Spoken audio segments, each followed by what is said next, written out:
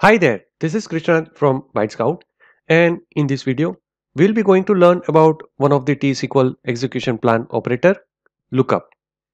To maximize the benefit from the non-clustered indexes, you must minimize the cost of the data retrieval as much as possible.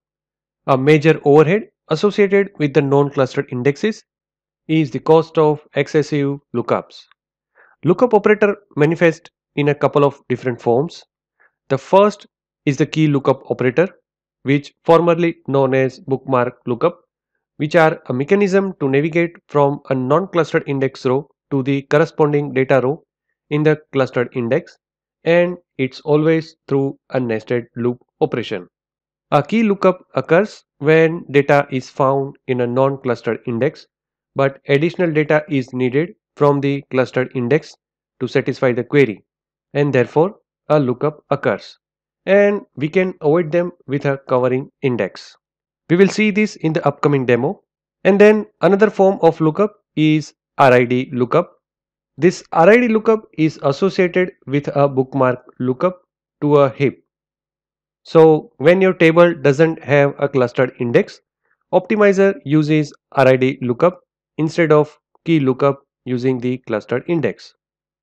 Alright, so for the demo purpose, here I'm using an adventure work database, and the first thing I want to do is to execute this query.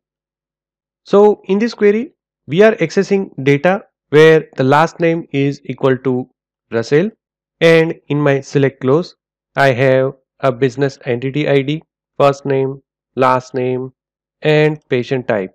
Now before executing this query, let me enable the execution plan, and now let's execute this query.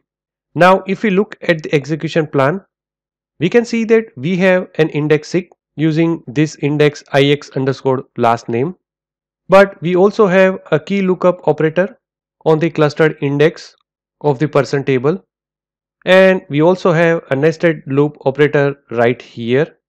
And the reason why we have that lookup is because that particular index ix underscore last name, even though it's being used to traverse the B tree and get the qualifying rows, but it doesn't have all the columns that we need for the final result, such as first name and person type and so on.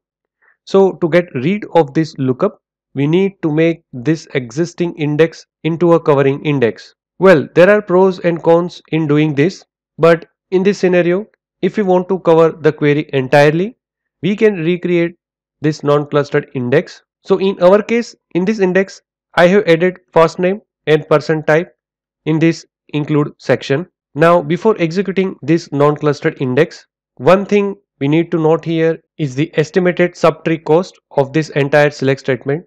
So when I hover over this operator, we can see our estimated subtree cost is 0.408202. And now let's go ahead and recreate this index with a covering column. And now let's execute this same query again. And when I go to the execution plan, so here we can see that we no longer have a key lookup, and we also no longer have the nested loop operator, and it is using our updated index ix underscore last name because this index has everything that it needs. It has the key column and it has the lookup column in the leaf level.